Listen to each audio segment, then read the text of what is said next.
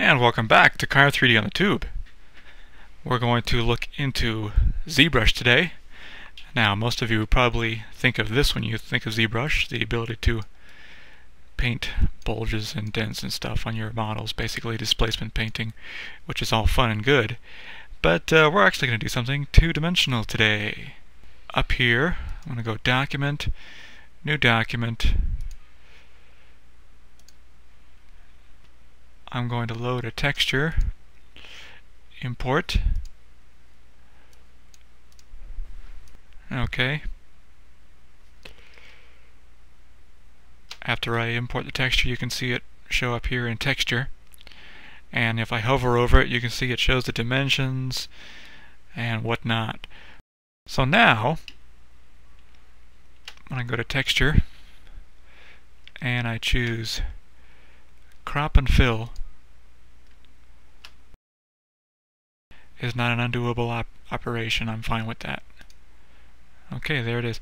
Except for one thing, the material is set to that default thing. So I'm going to set this to flat color, and I'll do the operation again. Okay, good. So basically what this video is about is making seamless textures in ZBrush, quite easily actually. And here's how you do it. Actually, I've seen this performed with different keystrokes in different versions of ZBrush, you know, from different places in the world. So if you're not in North America, one of those foreign countries with the funny accents and the excellent healthcare, you may be actually using a different keystroke. But for this one, I'm using the tilde key, which is the key right above the tab key. So I hold that down and then left click drag, and you can see I'm able to kind of pan the texture around the document.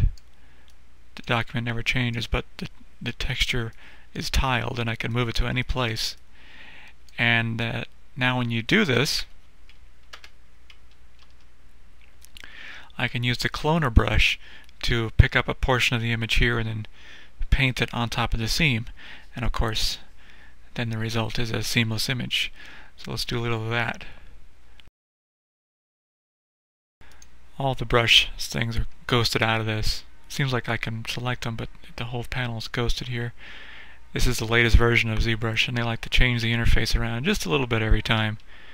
So I don't know what's going on. However, if I hit F1, then I get this thing that pops up, and now I can select my cloner brush. This is what I want. Okay, to use the cloner brush, you control click somewhere, and then you paint elsewhere. And you can also load up an alpha channel. I can select one of these.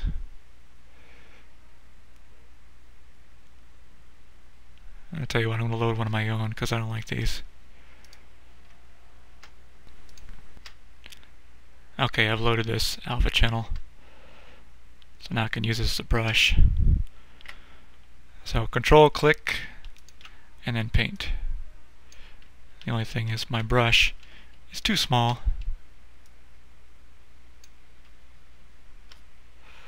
Control click and paint. And I'm just going to like tap it.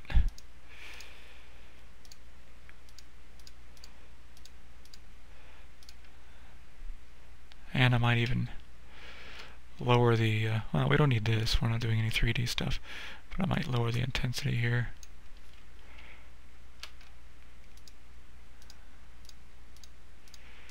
Actually, I could be using my tablet too, but I'm using the mouse right now. If I use the tablet, I would get pressure sensitive operations, which is, of course, optimal. So there you go. You just go around and control click somewhere and then paint out your seams wherever and however you like to do it. So I'm going to finish painting this up, and then I will see you after the edit.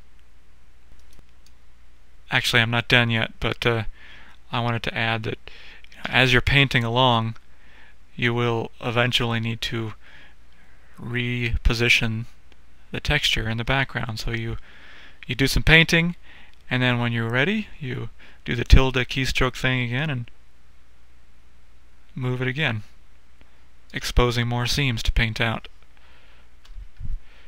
And then you keep with the control clicking and painting out your seams.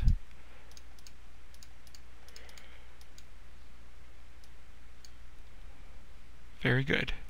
Actually, I think I might be done. Let's look around. There's a little seam here.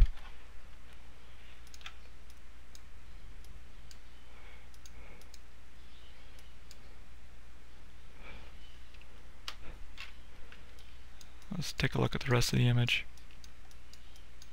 Alright, yeah, I think we're seam free at this point. This might not be the best image to use for a seamless texture map because it does have some very distinctive features, like these spotted black marks here and stuff like that, but it's just an example. It's more about the technique than the outcome in this case. So we're good. Now, one crucial step remains. Taking what I've done here and then exporting it. You cannot simply go to texture and say grab document yet. What you first must do is choose render and then choose best. And when you do that, it'll give you a little text saying rendering and then your ultimate rendering time. It's very quick, almost a second. But what that does is it renders it in the best possible quality, and if I had done this, if I had exported this as the document as an image before doing the best feature, there would be a line going across the top of the screen here, which you really don't have any hint of when you're using ZBrush, but trust me, it'll do that. So unless they fix that as a bug fix that I'm not aware of. So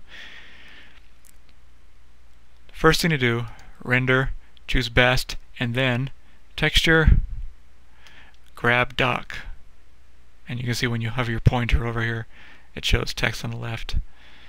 I just lost it. Shows text on the left there, what it means. So grab doc. There it is.